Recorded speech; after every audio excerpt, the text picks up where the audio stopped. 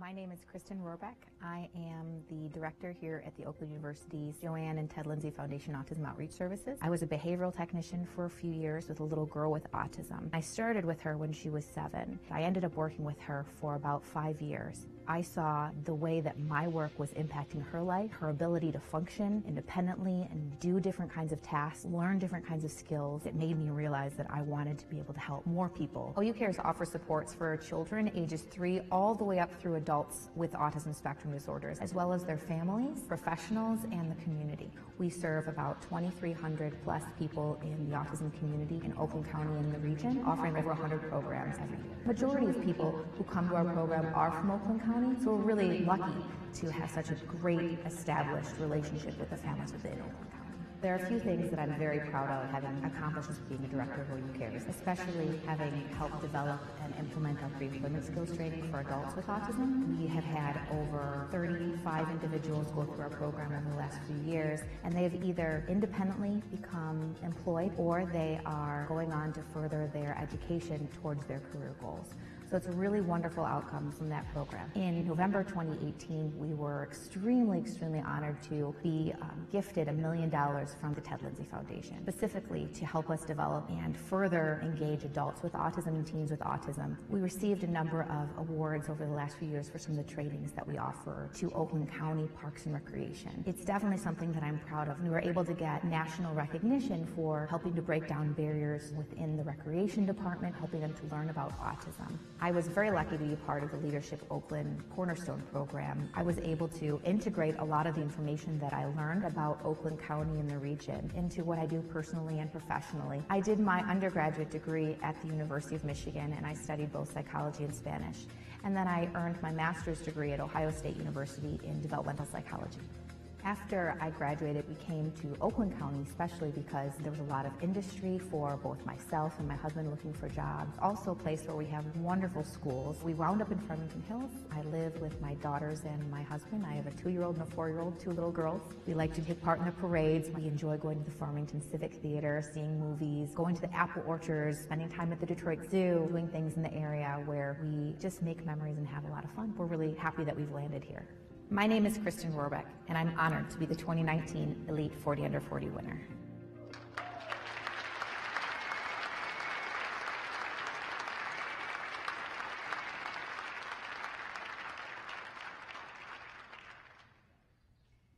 Dr. Temple Grandin, a world-renowned autism advocate who lives with autism spectrum disorder herself, once said, "The world needs different kinds of minds to work together." Oakland County exemplifies how diverse people in a multitude of industries come together to make our communities strong and enticing places to live, work, and raise a family. This year's Oakland County Elite 40 Under 40 class shows how different individuals with unique talents and backgrounds can work together to make a lasting impact on our communities. I'm proud of my Elite 40 class members who've leveraged their diverse backgrounds to attain success. I want to congratulate everyone, especially my fellow finalists Nicholas Kristock and Dr. Candace Colby-Scott. I'm humbled to be among such an amazing group of people. Brooks Patterson has worked hard as our county executive to unite different minds and talents together within our region to improve Oakland County. He has implemented a number of innovative programs such as Medical Main Street, Tech 248, Emerging Sectors, Automation Alley, and Global Oakland, just to name a few, to ensure that Oakland County is and will remain a leader in Michigan's economy and beyond. I would argue that one of the most impressive achievements of his tenure is helping Oakland County reach full employment. Now that is an accomplishment that directly impacts all of us in our communities. As director of the Joanne and Ted Lindsay Foundation Autism Outreach Services at Oakland University, more commonly known as OU Cares, I help support over 2,300 people impacted by autism. One of the OU Cares programs I'm most proud of is our pre-employment skills training, designed to teach adults with autism the social or soft skills they need to not only gain, but maintain employment. Unfortunately, even in an economy with full employment, adults with autism face an estimated unemployment rate of at least 75 to 85%. Let me repeat that. Adults with autism face an estimated unemployment rate of at least 75 to 85%. It's an astonishingly high number of people who have the ability to work, but may need extra support to be successful. I'm sharing this statistic because many of you have the power to help improve it. Give people with different abilities a chance in your companies. With all of our great minds working together, we can help change the drastic underemployment and unemployment rates of individuals with autism and other disabilities in our county. Under Brooks Patterson's tireless leadership, Oakland County is to be emulated in this regard. Back in 2015, the county launched a program to hire people living with different abilities, including autism spectrum disorders, to work part-time performing basic office tasks in various departments so they could acquire work experiences themselves. The program has been a huge success for the county, and I guarantee it would be for your company too. Ladies and gentlemen, please join me in welcoming to the stage our county executive, L. Brooks Patterson.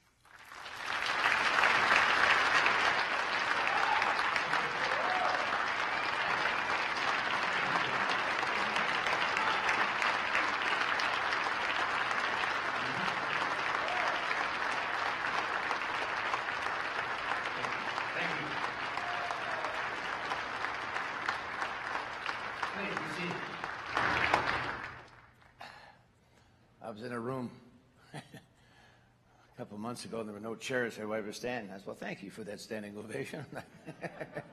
Well, we just finished with Kristen, and she was the winner this year. Would the rest of the class who are here please stand to be recognized?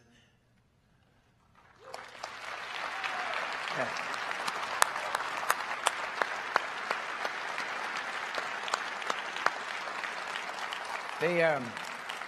They're the future leaders of this county, and for that matter, of this country. If you get to meet them individually, as I have, you're going to be very, very impressed and confident about our future. Well, on with my speech. Contrary to speculation in the media recently, I have not resigned my office. I'm here, and if the stock market doesn't improve, I may be here for the next 6 years, you know. Firstly, you're all getting bumper stickers. First, the important news of the evening.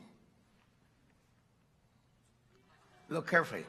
That's my Christmas present from my staff, a little pug who poached a $5 bill out of my nurse's aide's pocketbook.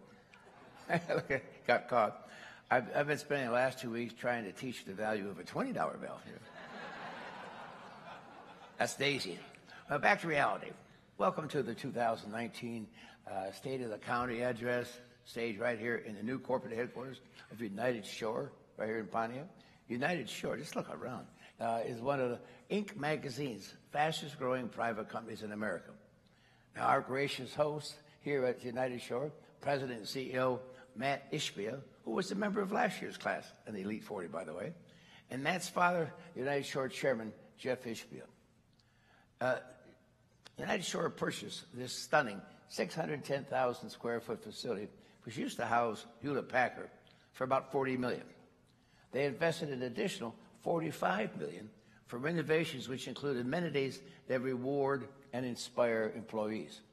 These amenities include game rooms, executive rooms, full-size basketball court, massage parlor, a salon, medical doctors on site, a dry cleaners, Starbucks. Did I mention the casino? You name it. And they probably have it here for the convenience here for 2,600 employees who work in this building. Now compare that fact to that I'm talking to the county about installing indoor plumbing. It just seems to be. But here's the best part of the story. This was a brownfield site. United Shore had access to almost $2 million in brownfield credits to clean up the property. They didn't take 1 cent from the government. Matt Ishbia, as I just introduced, was the president. He's quoted in the paper as saying, quote, "We didn't get handouts to get to where we are right now, and we're not taking handouts to get to where we're going." Now, how refreshing is that? A company that wants to do it on their own. They want to grow on their own merits and success rather than on the backs of the taxpayers. All right, speaking of wanting indoor plumbing, as I did a moment ago, please welcome my colleague from Macomb County, Executive Mark Hackle.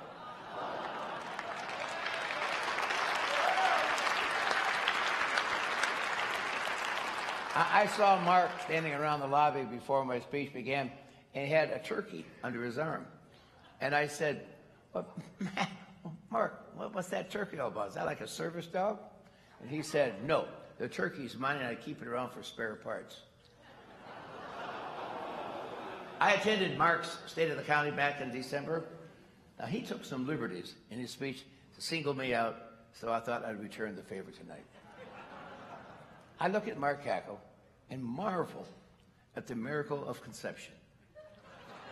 Out of 50 million sperm, he was the fastest.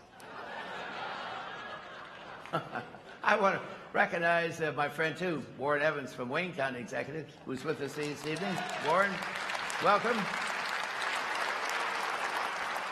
And it's good to see you tonight. Also, a shout-out to a couple of friends of mine who have joined us from the Macro Center for Public Policy. You guys do great work up there. Keep it up. As we begin, let's open with a spectacular number. Oakland County's spectacular number, by the way, $5 billion. Oakland County's Emerging Sectors Program to diversify our jobs within the knowledge-based sector surpassed $5 billion this past November. And that's $5 billion of new investment just within the emerging sectors portion of our economy since 2004. That number does not include traditional investment, such as automotive or entertainment and leisure. In that category, we increased our investment by another $3.5 billion. But tonight, I'm singling out the $5 billion just within the emerging sectors. Now, that includes healthcare, IT, robotics, advanced manufacturing, and so forth. I'm sure you're impressed with the number, given the fact that it was built during the Great Recession and the challenges of competition around the state and around the country, and yet we were able to manage a $5 billion growth. $1 billion is a lot of money. $5 billion is 5 times more. I was always good with numbers in high school. I don't know if anybody really appreciates what $5 billion in growth actually means. Billions and billions and billions and billions and billions and billions and billions and billions. Well, somebody appreciates billions. Many of you know about our Emerging Sectors Program. I've talked about it before. As I said, it's an initiative my administration launched in 2004 to diversify Oakland County's economy away from dependence on traditional manufacturing jobs. We got clobbered back in 08 and 9. Chrysler went bankrupt, GM went bankrupt, there were two major employers. We had so much of dependence within that one sector, automotive. So we researched to find the 10 fastest growing jobs within the knowledge-based sector. To date, we've had 512 successes that have invested more than $5 billion, creating more than 51,600 jobs and retaining 37,000 jobs. Of course, we're planning a celebration to say thank you to our emerging sectors companies that helped Oakland County reach the $5 billion milestone. There will be an announcement about that shindig soon. But there's more to the story. Oakland County has fostered growth within traditional businesses, too, outside of the emerging sectors realm. Since 2004, we have seen 345 traditional business successes, investing more than $3.24 billion, creating over 18,000 jobs, and retaining 21,000 jobs. Combined, those two sectors, that's over $8.33 billion, creating or retaining 129,000 jobs since 2004. That's not too shabby.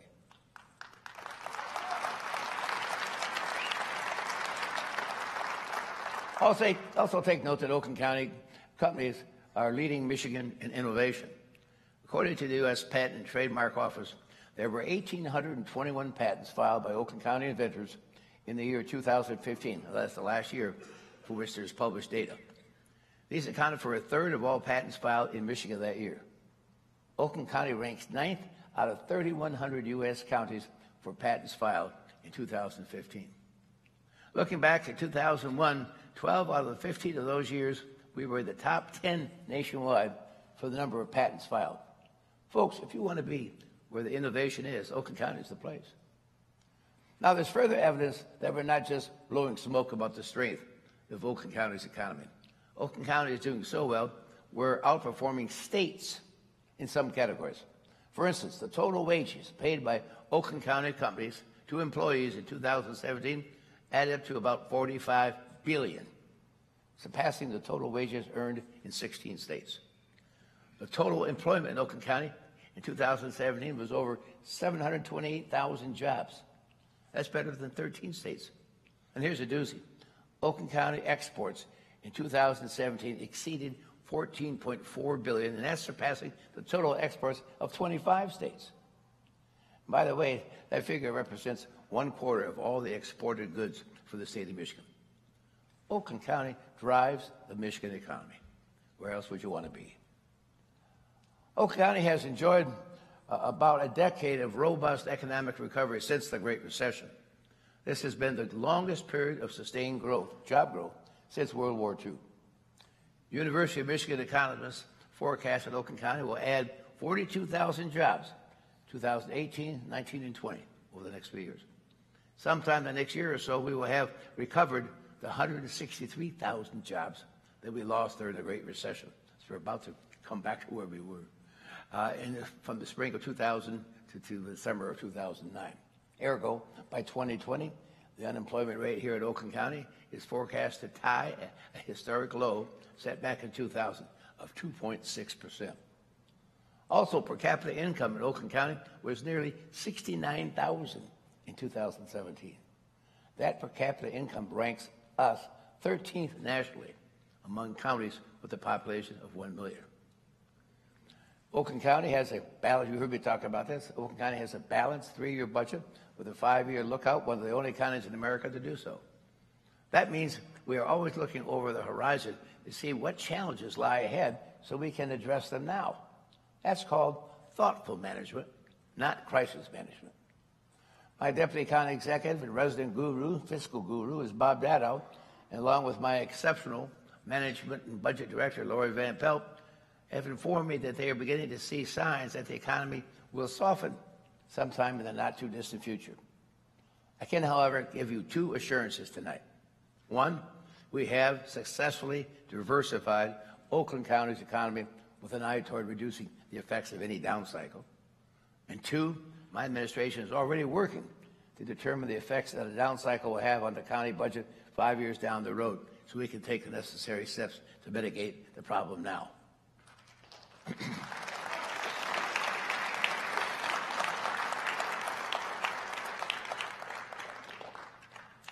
damn, it's water. As anyone in business or government knows, the economy cycles. By 2020, our workforce will exceed 772,000. 3/4 of those added jobs will be in the middle to high wage category. With great success comes the challenge of developing new talent to fill current and future jobs. We hear regularly from employers who are desperate to fill positions. For instance, Dave Vanderveen on my staff, the Oakland County Director of Central Services, who oversees the Oakland County International Airport, says the aviation industry needs people in virtually all positions, from aircraft maintenance to mechanics to pilots. Oakland County and its workforce development partners are ramping up efforts to introduce high school students to both high-tech and skilled trade careers right here in Southeast Michigan. The highlight of this effort in 2018 was My Career Quest, there it is, My Career Quest Southeast, a regional effort to introduce high school students to companies and careers right here in their own backyard. The thought is we can show them they don't have to move away to find good-paying jobs. About 8,000 students from 100 school districts in Oakland, Livingston, Macomb, Monroe, Washtenaw, Wayne counties encountered interactive hands-on activities and shared ideas with 800 exhibitors at the Suburban Showplace. It was incredible, huge hit. I wish I watched the video on the screen behind me to get a taste of what that remarkable day looked like.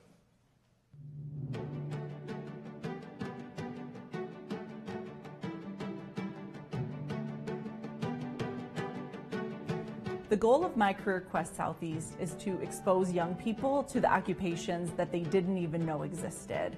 It offered them the opportunity to participate in hands-on interactive exhibits in advanced manufacturing, construction, information technology, and health sciences. In each one of those quadrants, we had about 25 to 35 different occupations that were being exhibited by an awesome group of employers and labor partners and organizations and education providers from across the region. It gave students the opportunity to not just learn about the careers, but actually touch and feel and experience what that job is and how it works. Beaumont was excited to be involved in My Career Quest. We helped by planning the event, serving as a platinum sponsor, and also served in providing live demonstrations for students across a variety of health disciplines. You know, most people think of jobs in the healthcare industry, they think of doctors and nurses. Participating in My Career Quest provided us an opportunity to be able to showcase that we have literally thousands of jobs here at Beaumont Health that go well beyond nursing and being a physician. So typically you only see these type of events that are available to students that take the college path. So we really tried to focus on skilled trades, particularly for FCA. We wanted to show students that there is another career path that they can take directly out of high school, and that they're plentiful in terms of the opportunities that are available to them and exciting careers. Michigan Career Quest gave us the perfect vehicle to be able to reach out and expose students to those type of opportunities. Well, my favorite was definitely the ironworking exhibit. So you're roped in, and you had to climb to the top and hit the bell and then slide back down.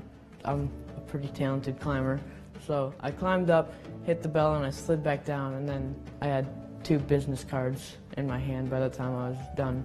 It was pretty cool. One of my favorites at My Career Quest was this welding exhibit, and they had you put on a helmet, and you had a joystick, and you would move it around so you could see yourself welding and putting things together. It helped you see how it would be if that was actually your job, what you'd be doing for your life. We felt that it was important to bring this to Oakland County and the region so that we are generating that talent pipeline for the future, that we're responsive to the needs of K-12 education to increase career awareness, and also be responsive to the business community that's saying we need talent from right here in Southeast Michigan. We're excited to announce that My Career Quest Southeast will be returning to Oakland County for the region on November 8th, 2019.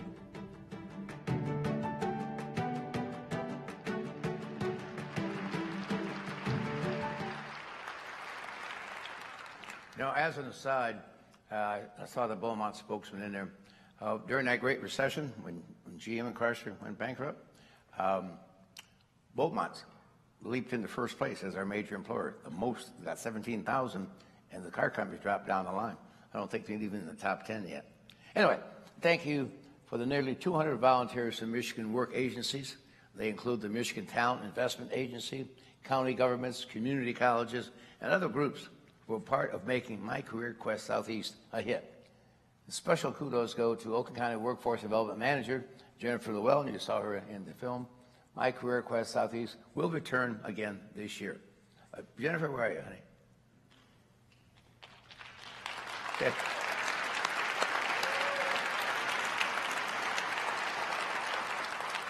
Can she stand up? Is she in the room? Jennifer? Okay, in the back. What's the date of the new My Career Quest again? Okay, November 8th. Okay, great.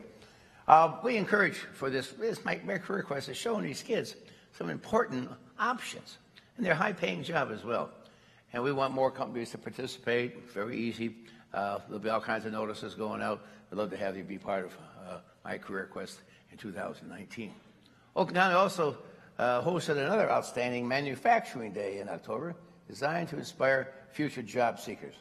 About 650 students from 16 Oakland County school districts toured 43 local manufacturing facilities. It was an opportunity for those students to learn that their future options are not limited. And certainly, they saw firsthand that this is not their grandfather's shop. It's important for you and the community to know that Oakland County supports its small businesses as well. I want to update you on Main Street, Oakland County. I've talked about it before. My administration launched this unique economic development program for the county's 32 downtowns in 2000, with an eye on historic preservation and emphasis on creating a sense of place. Understand that 32 downtowns out of 61 communities in Oakland County. The difference is that townships, for example, don't have downtowns. We want Oakland County to be the destination of choice for dining, shopping, and entertainment.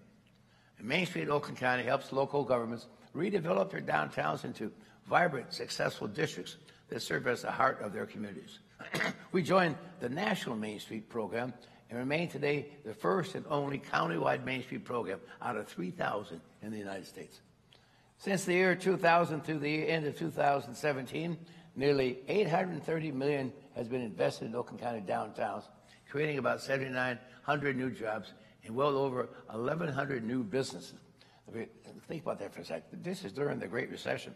We created 1,100 new businesses, plus 3.48 million square feet in additional floor space.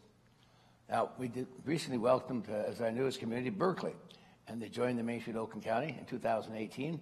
And we're delighted that Royal Oak is back in the Main Street family because the city brings a great deal to the table as a popular destination. In total, 23 of our identifiable 32 downtowns have leveraged the services and expertise that Main Street Oakland County offers for small business development in our downtowns. Oakland County is also boosting retail and commercial operations in certain corridors, where the corridors, through the Corridor Improvement Authorities, maybe you haven't heard of that. It begins at the local level with our cities, villages, and townships. The idea that the infrastructure improvements such as roads and sewer upgrades may be made to certain commercial corridors to make them once again more attractive to investors. Now, these corridors include right now that are up and running Sashaball Road at I-75 Independence Township, Brown Road between Joslyn and Baldwin in Orion Township, Coolidge and 11 Mile in Oak Park, Grand River from 8 Mile to downtown in Farmington, and Grand River from Haggerty to past Beck in Novi. The corridor improvement authorities in those areas are working with us, the county, to achieve the necessary improvements to attract new business. For instance, on Brown Road, Menards signaled to Orion Township that they would build one of their big stores if the roads were wider. Orion and the county widened the road, and now there is a Menards which opened just this past August. Oak Park, yeah. Oak Park is still in the planning stages for the 11 Mile and Coolidge area. The county is excited about the possibility of the city's vision for making that area more pedestrian friendly, among other improvements, with an eye toward giving it a downtown feel. We're making remarkable progress in brownfield redevelopment. Brownfields are old industrial properties that need to be cleaned up so we can build anew.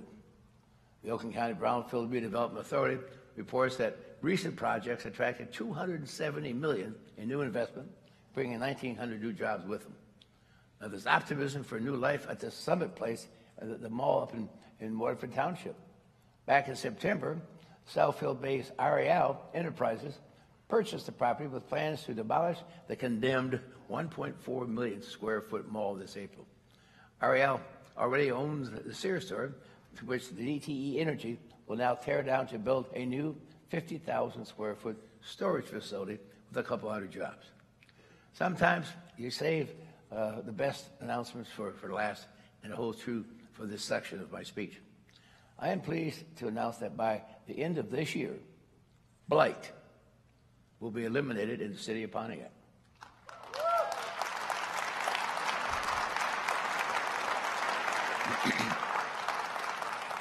Volunteers actually walked the blocks of Pontiac to determine how many blighted homes. There were 960 in the city. Now, thanks to our partners in Pontiac, the state of Michigan, and Bill Pulte's Blight Authority, by the end of 2019, there will be none, zero. We have a few dozen to go. We're doing that right now. And since 2012, Oakland County has administered more than $7.5 million in federal funds to eliminate the blight in Pontiac. Now, this has included not only tearing down homes, but where possible, rehabilitating them. Through competitive bidding, we kept the average cost of demolition to around $12,000 per house. On the rehab end, it costs a little more than $19,000 per house to fix them up. Now, a lot of credit belongs to my Community and Home Improvement Division, managed by Carrie Reith, who has administered the federal funds used to eliminate blight in Pontiac since 2012. Carrie and her staff didn't just administer the federal funds, but they also provided staffing assistance to Pontiac to ensure the program ran smoothly. And that's where Mike Booker comes in. He's the supervisor in CHI Community Home Improvement, and CHI Contract Compliance Unit, who oversees the Community Development Block Grant funds for Pontiac. He's done an outstanding job keeping watch over the funds and the program. And we must not forget Gordon Lambert, who's the chief of CHI, whose leadership has been pivotal. And by the way, none of this would have been possible without the cooperation of the leadership within the city of Pontiac. I want to thank and congratulate Mayor Deidre Waterman from Pontiac for her support leadership during this rehab, during this, the condemnation of the 960 homes. Let's give them all a round of applause.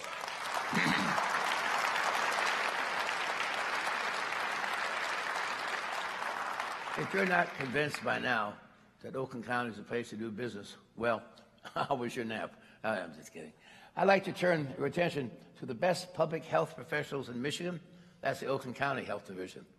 They do exceptional work to address public health needs and consistently receive statewide and even national recognition for their community partnerships focused on current public health issues. They have a shelf full of awards to prove it. There are two current health issues that demonstrate the effectiveness of the leadership in the county's largest division, my health division. The hepatitis A outbreak and PFAS, or polyfluoroalkyl substances. Yeah, you say that again. These are industrial chemicals which have made headlines recently after being detected in Michigan lakes, rivers, streams, and water systems. First, I'll talk about the hepatitis A outbreak, which was the largest in U.S. history. The good news is that the Centers for Disease Control and Prevention declared Oakland County no longer to be in an outbreak county in that category this past November. The tough climb out of outbreak status is due to the extensive outreach efforts of Oakland County's public health team and the overall commitment to go above and beyond the call of duty. Over a 2-year period, the health division focused on high-risk individuals. At the Oakland County Jail, health department nurses show up daily to convince inmates to receive a vaccination. The effort, by the way, is ongoing as we speak. They also administered hepatitis A vaccines at substance abuse treatment facilities, at homeless shelters, and warming centers. Now, out of an abundance of caution, the health department also worked with the county's 4,300 restaurants and even the Renaissance Festival. They were convinced that their employees had and were on the front line of preventing the spread of this infection and should be vaccinated. Credit for this remarkable response belongs to the health division as a whole. I mean, this whole group. Nearly everyone who works there was involved in some aspect of the county's response. And I said a moment ago, that's my largest department. And then there's PFAS. The only issue recently came to our attention when the state of Michigan issued a blanket advisory, remember, not to consume fish caught in Kent Lake or the Huron River. The source of the PFAS for Kent Lake and the Huron River still remains under investigation, while the state continues to sample for PFAS. Initial results indicate that PFAS is impacting many areas of Michigan, and perhaps Oakland County. Oakland County Health Division is working with both the Michigan Department of Environmental Quality and the Michigan Department of Health and Human Services so we can stay informed about the sampling plan and what steps the state is taking toward mitigation. Meanwhile, in response to PFAS and other emerging environmental issues, the Health Department last year formed a new environmental investigation team whose mission is to respond to complex environmental concerns, including water contamination, such as PFAS, harmful algae blooms, or waterborne illnesses such as Legionnaire's disease. Their directive is to leave no stone unturned to identify the source of water-related contamination or illness. On a final note on public health, I'm pleased to announce that this evening that the Oakland County Health Division has garnered national recognition for their emergency preparedness. The National Association of County, City, and Health Officials awarded the Oakland County Health Division its prestigious Project Public Health Ready recognition. The award spotlights local health departments which demonstrate preparedness and response capability through a nationally recognized set of rigorous standards focused on 3 goal areas: all hazards planning, workforce development, and demonstration of readiness either through exercises or real events. Now, tonight, I want to pick out a couple we have themes for people and places. Oakland County is a place where businesses want to invest and families want to live, work, and play because our quality of life is second to none. The people who live and work here are incredible, too. I want to share some amazing stories with you tonight. I'd like to begin this section, which I call Everyday Heroes, by highlighting 2 Health Division employees who discovered lead contamination in food that resulted in a national voluntary recall. Nadia Batusa is a public health nurse and has served Oakland County residents with distinction for over 23 years. Health Division was notified of a child whose lab test indicated higher than normal lead levels in his blood, which prompted Nadia to immediately schedule a home visit. The parents of the lead-poisoned child spoke English as their second language, but Nadia was fluent in their native language, enabling her to explain what lead is, its negative effects, and how it's absorbed into the body. Due to the severity of the child's lead poisoning, Nadia determined a full environmental investigation was necessary and brought in senior public health sanitarian Richard Pesky. Richard diligently pursued multiple potential sources of lead, both inside and outside the home, including food and spices. Initial readings from commercially prepared spices in the home indicated a lead hazard. Working collaboratively with the family, Nadia and Richard obtained unopened packages of spice that led to confirmatory testing indicating very high levels of lead in those spices. This culminated in a national voluntary food recall of 7-ounce plastic jars of Baraka curry powder and hot curry powder. A national recall. Nadia, Richard, please stand so we can congratulate you on your excellent work.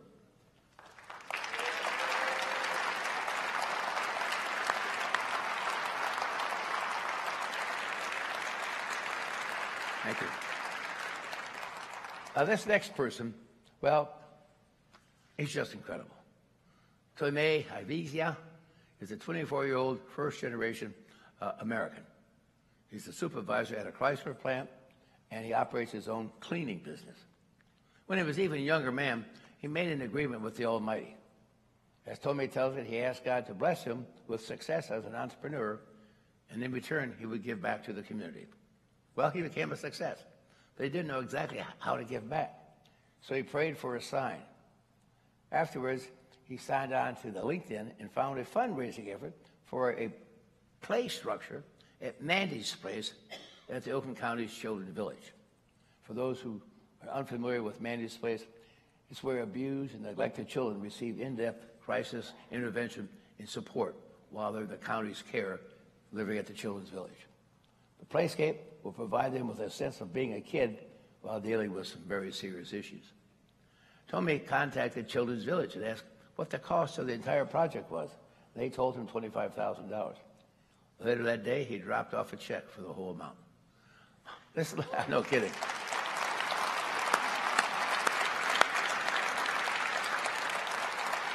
This level of generosity from a 24-year-old is truly remarkable. And all because he feels like he's been blessed and wants to share his blessings with others. Tommy, you have Oakland County's profound gratitude for your generosity. Please stand and be recognized.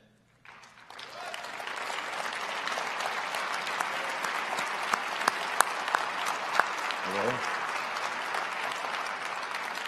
I know what you're thinking, girls, but Tommy has a girlfriend, so. You know, Tommy, I had a similar experience to yours. Not quite as significant, perhaps, but I was late for a doctor's appointment, and when I got to the office, the parking lot was full.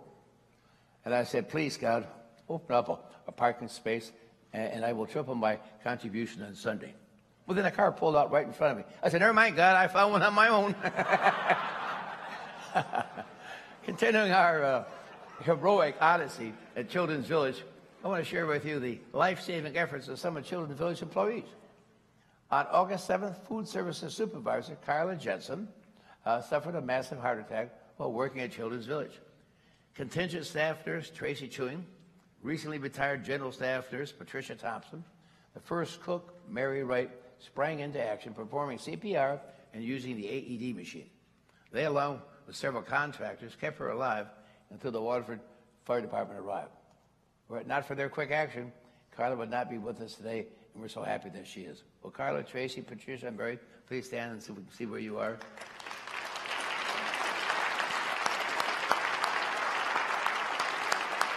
Back here. All right. Finally, it's a tough job in law enforcement these days. Yet these first responders continue to run toward the danger. In the wee hours of the morning on January 28th, this past 2018, Oakland County Deputy Michael Miles was patrolling Orion Township when a speeding car zoomed past him. Deputy Miles turned his patrol car around, activating his lights and sirens in an attempt to catch up to this speeding car. The fleeing vehicle lost control and crashed into some trees, flipping on its side, and the vehicle burst into flames with the driver trapped inside. Deputy Miles, putting himself in harm's way, took his baton, broke the window, and pulled the driver to safety.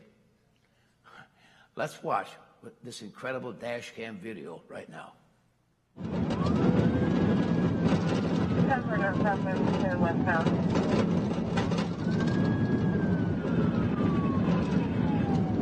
And Christine, if you're clear, if you could head over to maybe there's a vehicle heading westbound.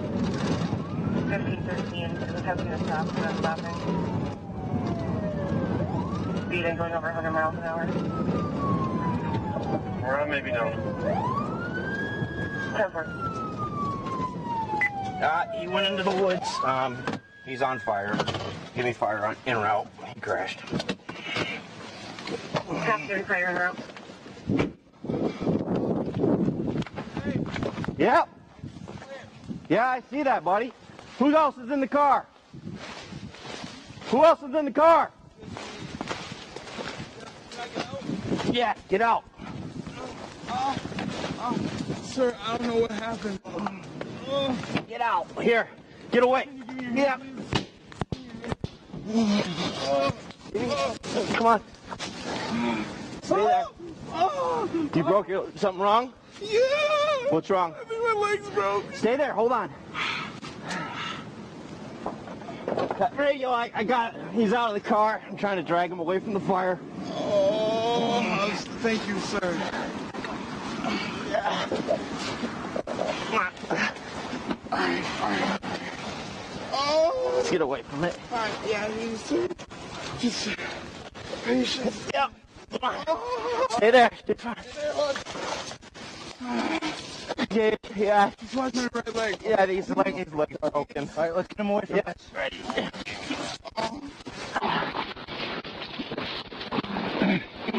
Thank you, guys. Ready, we're good.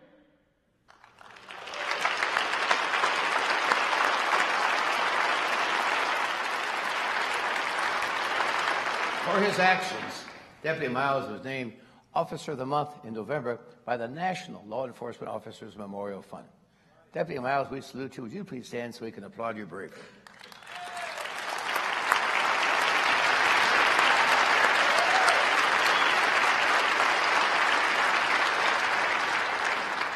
I understand, Deputy, that you could have gotten to the car a little sooner, but you took time to adjust that dash cam just right, just something.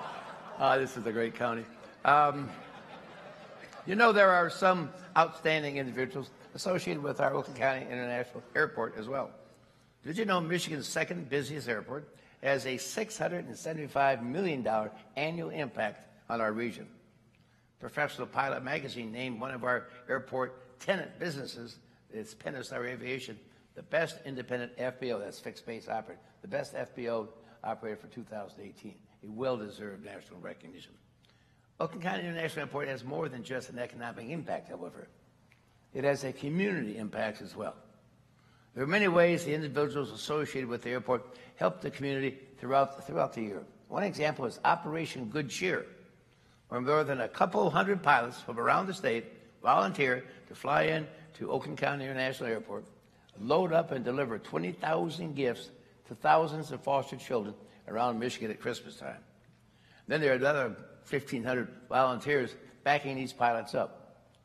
Oakland County International Airport and its associated businesses and their employees are providing countless hours of service to our community. Let's look at the video to get a glimpse of Operation Good Cheer this year. Every December, over 200 pilots in their airplanes provide volunteer services, and thousands of presents are gathered here at the airport and then flown to airports all across the state of Michigan so that children of foster care facilities and homes might enjoy a Christmas. Operation Good Cheer is an all-volunteer gift-giving program for children in foster care. We partner with social service agencies to enroll children. So we contact donors who then purchase the Christmas gifts for the children in foster care. The weekend of Operation Good Cheer, we had 1,200 registered ground volunteers, a couple hundred pilots, numerous aviation groups that have employees and families that help as well. Pentastar is a great supporter of our organization. When Operation Good Cheer outgrew its original facilities, they approached us, and we're more than happy to support the operation. We serve as the main collection point. Trucks and aircraft bring presents to Pentastar, and then they are collected in our hangar, coordinated and distributed across the state on the following day. Employees at every level get the privilege of helping 6,000 kids celebrate Christmas. Who wouldn't be proud to be a part of that? The contribution that Oakland County Airport has made to Operation Good Cheer has just been phenomenal. These children write expressions of thanks that they just cannot believe that there are people who really do care for them. And that's always been something that keeps me enthused about the program.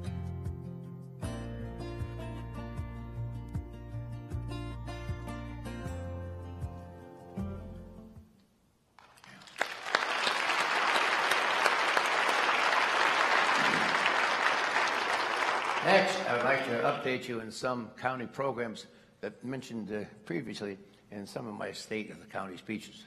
Last year, we introduced you to our new Oakland County Animal Shelter and Pet Adoption Center, which we relocated from Auburn Hills to the government campus in Pontiac.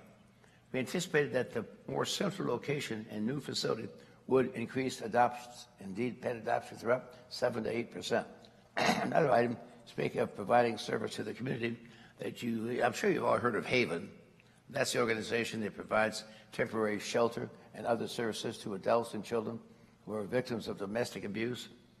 Well, the animal shelter is helping out by taking care of the pets of these families that temporarily stay in Haven shelter without cost until the owners find permanent housing. So credit to Public Services Director Mark Newman, Animal Control Manager Bob Gatt, Chief Joni Toole, and all the animal shelter staff for a job well done. Thank you.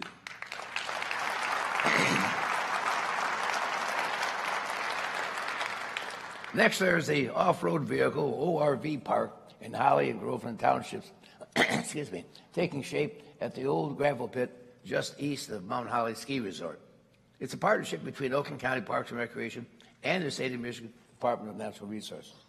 Even auto companies have taken a notice of what we're building. They've indicated their interest in utilizing the ORV park as a testing facility for future development of their off-road models. A long-term operating agreement between the county and the DNR is anticipated to be signed over the next few months and will lay the groundwork for this unique state and county partnership. The ORV park will lease parking from other facilities like Mount Holly 7 months out of the year. And that's slated. This ORV park is slated to open in 2020. And I said a moment ago, I've been out there. I mean, it is crazy. See the picture? It's like Black Friday at Somerset.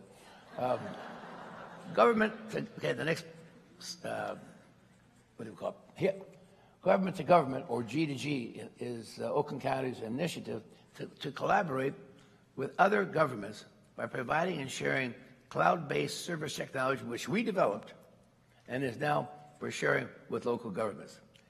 I've seen our information, it's overseen by our Information Technology Department, Chief Information Officer and Deputy County Exec Phil Bertolini, Director Mike Kim, and their staffs. The G2G generates $2 million a year in revenue now, which is shared with our local partners, the cities, the villages, and the townships. And that number will continue to grow. Our IT department also operates CLIMIS. That stands for Court and Law Enforcement Information Management System, which uses innovative computer technology for criminal justice and public safety applications. It promotes sharing of information among the consortium of local, state, and federal agencies. At more than 200 agencies spanning a number of Southeast Michigan counties, it's the largest crime dating shared network in the United States. Today, we're delighted to share with you the CLIMIS footprint continues to expand with the addition of Huron County. That brings the number of counties in our service area to 9. Next, there are some items that underscore why Oakland County is the best place to live, work, play, raise a family. I love this one.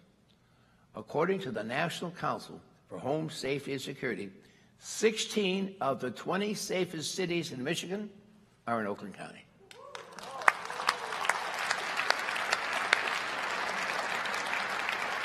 I should single up, I saw Bouchard here earlier, but obviously law enforcement is a major part of it, as with the local communities as well.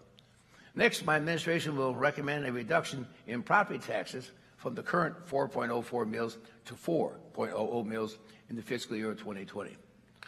Yeah. We have retained our AAA bond rating for 21 straight years, providing us with the lowest possible rates in the bond market. We anticipate significant bond activity over the next 5 years, most of it in the south end of Oakland County. AAA will save those communities millions of dollars in lower interest rates. We, one of some of the things we do, I'm reading them, this is the seriatim. We refurbish and rededicate Oakland County's World War I memorial plaque by relocating it from the lobby of the Board of Commissioners Auditorium to a prominent location right outside the courthouse main entrance. Look at the picture. Next year, believe it or not, Oakland County will celebrate its 200th birthday. We have formed an Oakland County Bicentennial Committee headed up by Judge Mike Warren. Mike, what's you head up here? He and his committee are working on plans for a big celebration, obviously celebrating our 200 years. Judge Mike Warren, as the chairman of the Oakland County Bicentennial Committee, picked up the clicker already, good. I wish you come up here on the stage, and when cued, I want you to hit the clicker and pull back the curtains. The logo, we've had some competition. Don't hit it yet, Dalman. We had competition in the county, and the logo is a shared effort of a variety of graphic designers who work for various departments within the county. You ready, Mike? I'm ready. All right, hit the click. All right.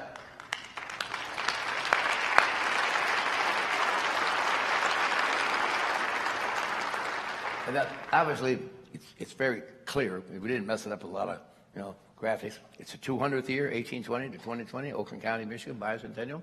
And Mike, thank you for your support and your leadership. And another point, we're obviously looking for volunteers to participate. They're indeed welcome. And so I encourage you to step up. And as an aside, while I got Mike up here, he was given an honor in his own right this past year. He was recognized as Top Judge of the Year this past fall by the International Association of Top Professionals. Well deserved. Mike.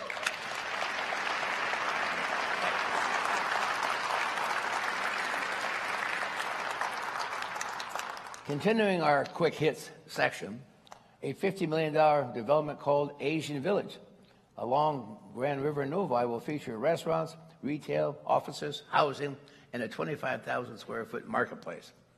A $100 million, 67-acre downtown district featuring retail, restaurant, entertainment, and condominiums is coming to Commerce Township at Pontiac Trail and M5.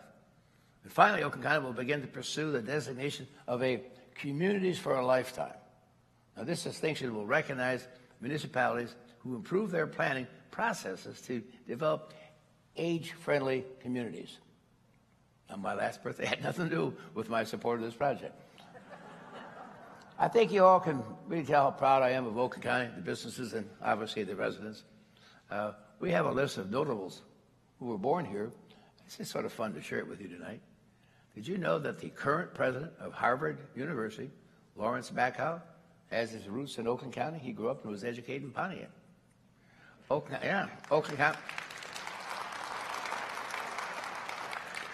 County has launched other notables, such as General Motors CEO Mary Barra, retired Microsoft CEO Steve Ballmer, grew up right here in Oakland County. Here's an impressive one. I like this one. Andrew Fustel, an astronaut who just returned October 4th from a 6-month stay on the International Space Station as flight engineer for Expedition 55 and commander of Expedition 56. Not only did he graduate from Lake Orion High School, he also earned his associate's degree in science from Oakland Community College.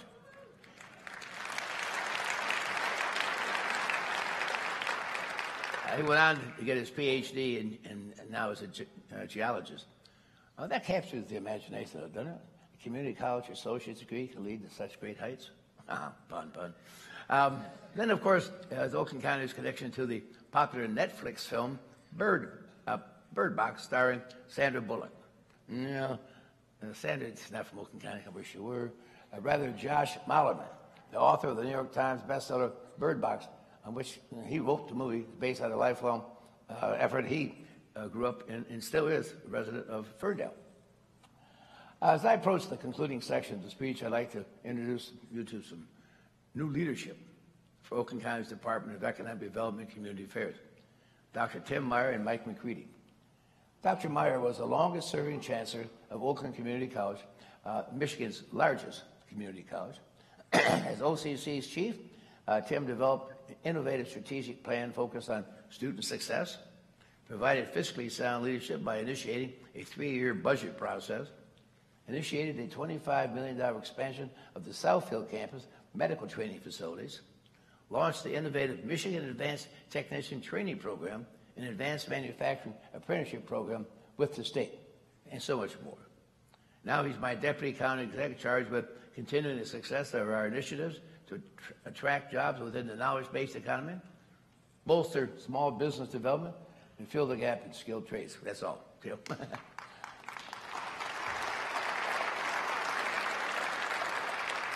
Mike McCready, who is my Director of Economic Development and Community Affairs, in his own right is an entrepreneur, who is the principal of McCready and Associates in Birmingham, a small business that represents commercial furniture manufacturers. He's a former state legislator from Bloomfield Hills, and he also previously served on the Bloomfield Hills City Commission as mayor and chairman of the zoning board. His business acumen, as well as his experience in the public sector advancing economic development, made him the best qualified candidate to join my administration. Now, Mike replaces Irene Spanos, to whom we offer our best wishes and success as she joins Oakland University as the Director of Corporate and Foundation Relations.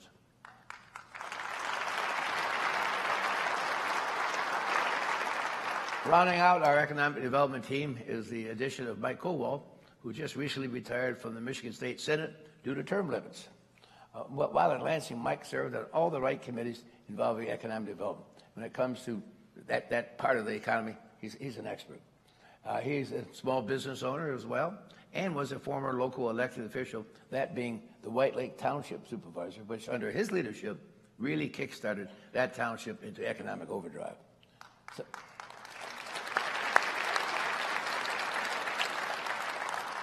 So, Deputy Tim Meyer, Director Mike McCready, and Economic and Legislative Liaison Mike Kowal.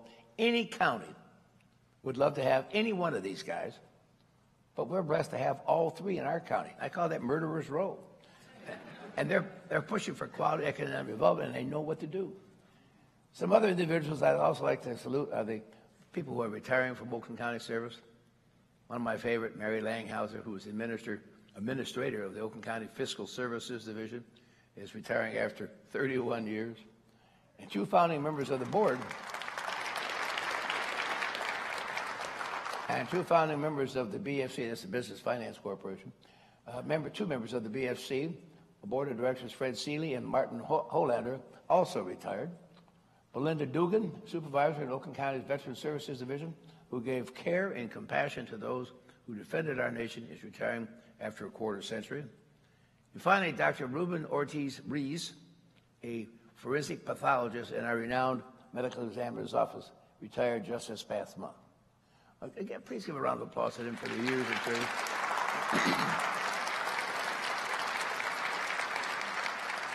That's the challenge today. I mean, my workforce is getting older. We're going to lose some. We just lost some real talent. Now we've got to replace them with equally good talent out there.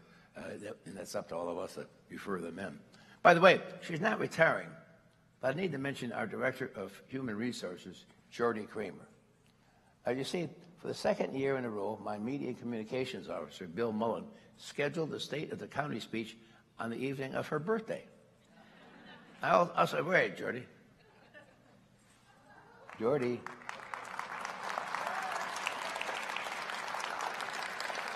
I also understand, Jordy, you're missing your free birthday meal at the house just so you can be here. So you just were handed, first of all, I apologize for the scheduling conflict.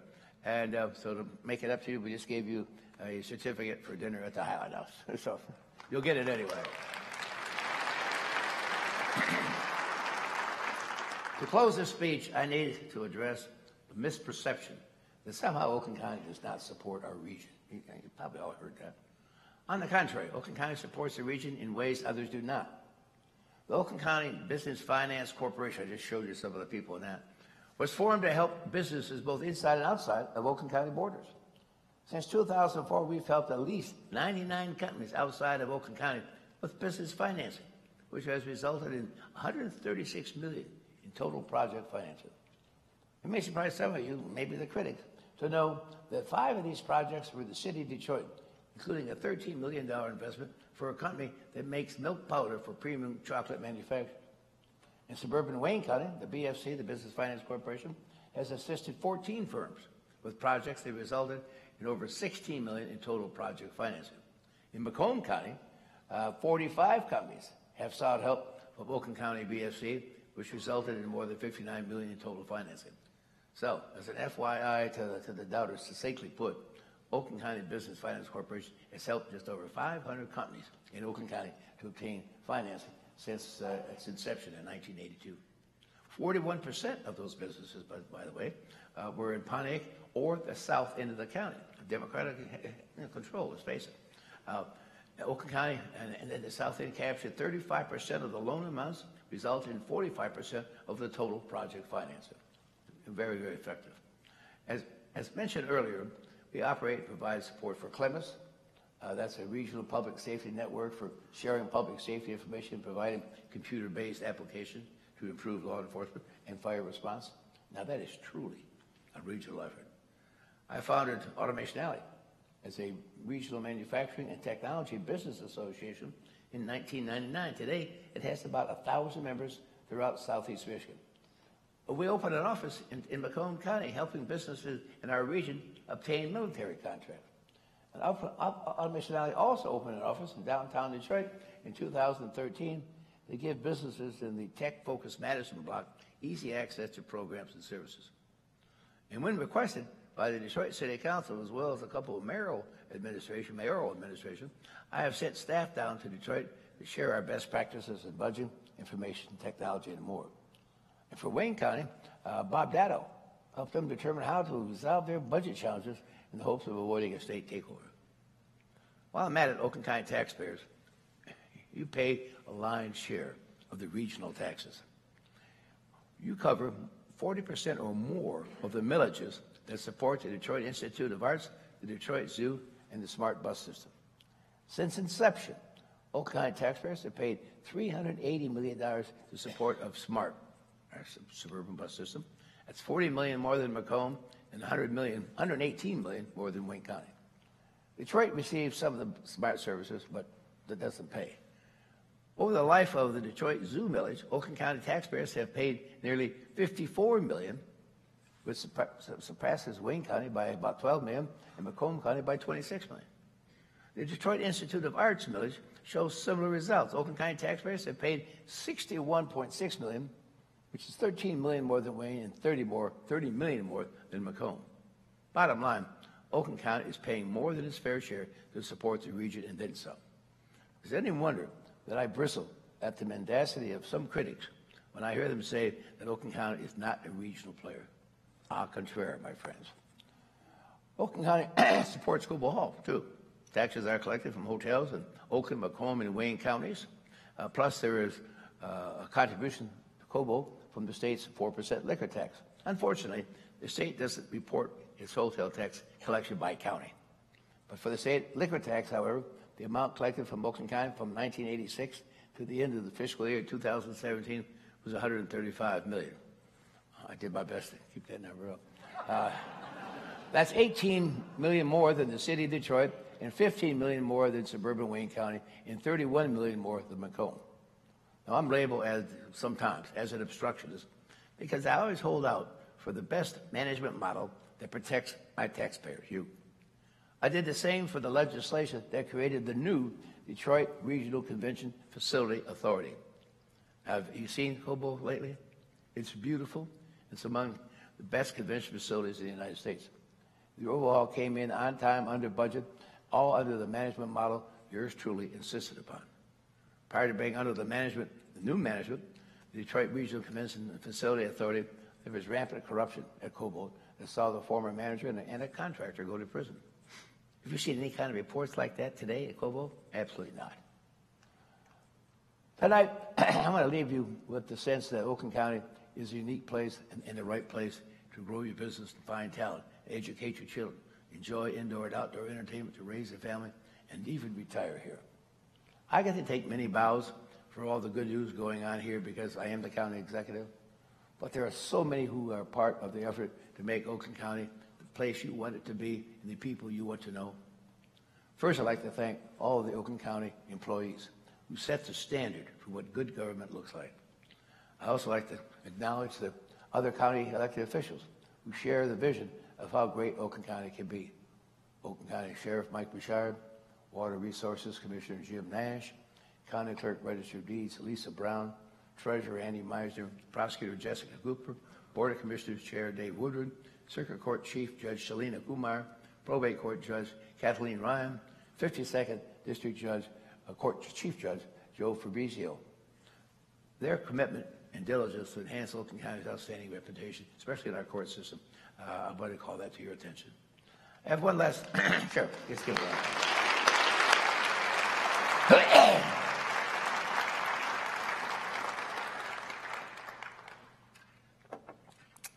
I have one last thing that I want to say tonight, but I do so with some apprehension and trepidation.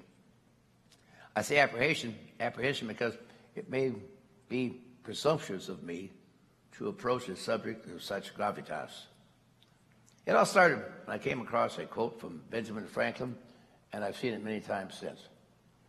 As Franklin was leaving the Constitutional Convention in Philadelphia in 1787, the very convention that drafted our form of government that we live under today, a group of people approached him and said, "Mr. Franklin, what have you given us?"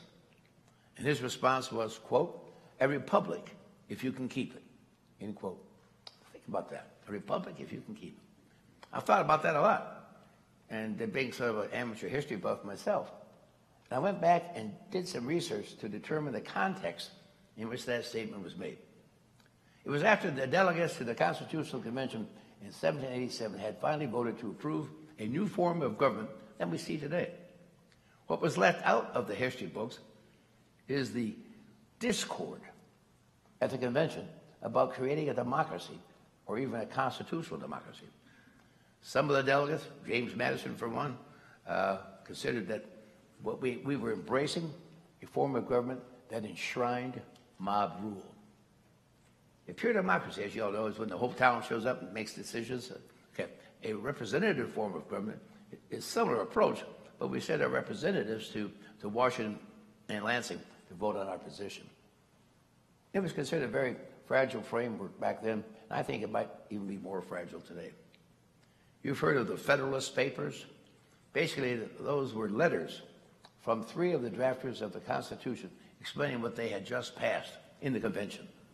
One of the more quotable papers is Federalist Paper number 10, drafted by Delegate Madison, who went on later to become the 4th President of the United States. As an aside, the founding fathers of our great nation, Jefferson, Franklin, Madison, Washington, Adams, they were some of the brightest Americans to have ever served in our country. And here's an anecdote I want to share with you tonight. When John Kennedy was president, he invited members of Mensa. That's an organization which is a distinguished group of people who tested out at the genius level. He invited them to a dinner at the White House. He said on that occasion, quote, "We have assembled here tonight the brightest people in our country to ever have dinner in the White House, with one exception, when Jefferson dined alone." Having recognized the knowledge, experience, and intelligence of our founding fathers, you can see why I am suffering on the altar of presumptuousness, but I feel compelled to speak out tonight. In his Federalist Papers, Madison attempted to address the dangers of factions, F-A-C-T-I-O-N-S, factions, that would inevitably arise in a democratic government. He defined a faction as a group of citizens with interests that are adverse to the rights of other citizens or adverse to the best interests of the nation as a whole. He said, quote, "Because of the nature of man, such groups are inevitable, and moreover, in a free society, they are unavoidable. They arise from different interests, opinions that naturally exist," end quote. A major point stressed by Madison was if a faction is in the minority in a republic form of government in which the will of the majority decides the outcome, it basically ensures the faction will not prevail. But the problem arises when a faction itself occupies a place within the majority. And that's my point tonight. I think Madison put us on notice over 231 years ago that if factions were to move into majority, they could undermine our republic. And that was the very prescient observation by Madison. Now, here's where I venture out on the thin ice. Factions are in government today, and I fear, that they're tearing at the very fabric of our republic form of government. They are destructive, they are immoral, and whether it's the abusive treatment of Justice Brett Kavanaugh to abortions on demand, even on the mother's due date, which is now the standard in New York State, legislation that was passed with a standing ovation, to the first order of business issue under Nancy Pelosi's speakership, where she threatened to do away with, quote, "so help you God," when administering an oath. The factions are real, and they are a threat. We have Antifa, MoveOn.org, by any means necessary. They become more vitriolic, threatening the worst of mob rule that ultimately could destroy the republic that our forefathers dared to launch. I see on TV the vitriol at every public gathering, the disruption, the violence, the outward resistance to authority, and a complicit media that for some unstated reason hates their president and endangers their country. I don't propose a cure tonight. That'd be way above my pay grade. I'm just raising one man's concern about the future of his country. I joined the Army back in 1962 to 64. There's no question that I loved my country then as I do now. And I see every day on the news, week by week, month by month, the inexorable and inevitable destruction of our great country. I'm concerned because I fear that I got a bunch of them here in the front row, my 11 grandkids will not live in the America that I grew up in. I'm not talking about Ozzie and Harriet and Norman Rockwell. I'm talking about a country where the rule of law is respected, where the death of a police officer is abnormal, where political correctness is a thing of the past, where tolerance again exists in our public discourse, and our political discourse, where judges who judge and leave the lawmaking to the legislature, where nationalism is encouraged, and where American exceptionalism is applauded. So on your way home tonight, think about what Ben Franklin had to say. A republic, if you can keep it. Thanks for coming tonight, my friends. Thank you for your support. Come on.